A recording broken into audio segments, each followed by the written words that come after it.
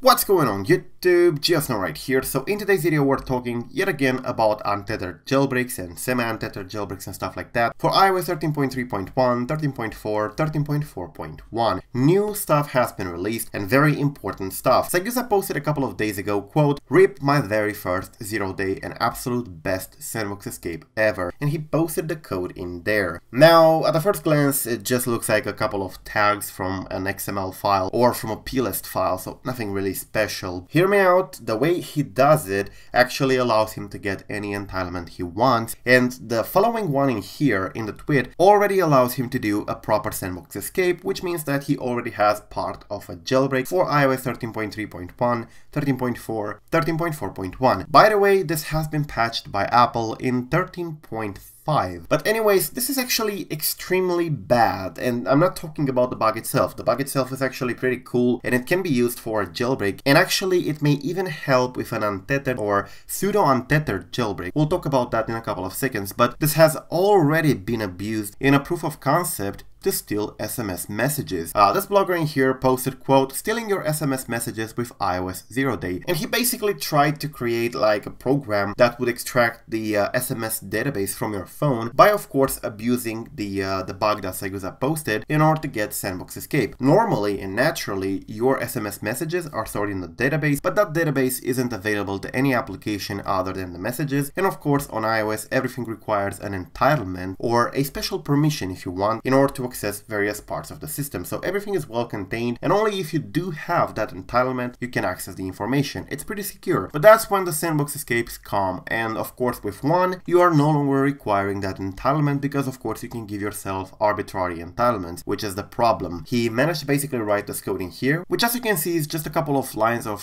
Swift code, so it's not even that much. Most of it is just messages to be printed on, so it's not even that serious. And this is the path where iOS stores your messages in a private var mobile library SMS, sms.db. It's basically a database. And as if that's not enough, he basically added the following entitlements file, which is the same thing as Sagusa posted in here. The way it's written makes it trigger the vulnerability, the way it's parsed actually. And of course after that he signed the file and he successfully got the messages, which is the problem. He was able to extract very important critical personal data from a device in his proof of concept in here by abusing this vulnerability in here. So this is the second mess up that Apple has in just a couple of days. Just a couple of days ago we got this in here. You've got ZeroClick Mail, which is a very serious vulnerability discovered by ZecOps, which allows anybody to hack your device by sending you an email, of course through the mail application on Apple devices, and all of them are vulnerable all the way up to iOS 13.4.1, which is currently the latest. And this one in here by Sagusa also works for iOS 13.4.1, 13.4, 13.3.1. At this moment in time, it's not patched in the latest stable release. But security aside, is this usable for a jailbreak? Of course, very usable. In fact, with this in here, we can give ourselves any entitlements we want. And not only that, we can get Sandbox Escape in a simple click. And as you are probably aware, a Sandbox Escape is a very important component of a jailbreak. You don't get too far if your jailbreak cannot access system files or write to various system folders, so this one would definitely do. It was a huge 0-day, but unfortunately Apple already patched it. However, many people said that we might be able to create an untethered jailbreak with this. Jake James, however, gives more information about this. He says, quote, "For your information, people asking why some other people think it can do an untether. An untether as we know it cannot be done as it requires a code sign bypass. However, this gives you access to any kind of entitlement." Next tweet. And then he posts, quote, "You can potentially abuse different backgrounding modes that would otherwise have required Apple's approval to exploit the device on boot. A suggestion someone made is using the voice over IP API. I don't know how suitable it is, but if so, a pseudo-untether could be done. Of course, it will obviously still require resigning. The only thing it would change is making it run automatically." So basically using this, we might be able to abuse parts of the system to make the jailbreak actually run automatically on boot, which is completely nice, and of course it would be perfect because it means that you wouldn't have to jailbreak every single time you power on your device. The jailbreak would just start automatically like an untethered one.